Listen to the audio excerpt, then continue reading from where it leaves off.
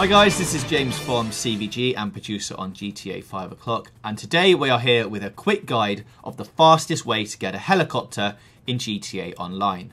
Now there are 3 places that the helicopter reliably spawns, and you should be able to go to these locations and collect the helicopter without getting any wanted level or getting in trouble with the law.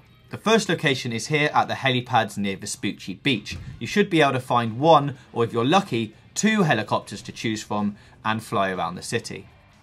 The second location can be found in Sandy Shores, where Trevor parks his helicopter in the single player game. Travel to this location and you should find a Maverick waiting for you to take to the skies. And finally, the third location is at the Los Santos International Airport. Now obviously this is where a lot of the planes and helicopters are stored, and travelling to this location should reveal a Maverick for you to pilot.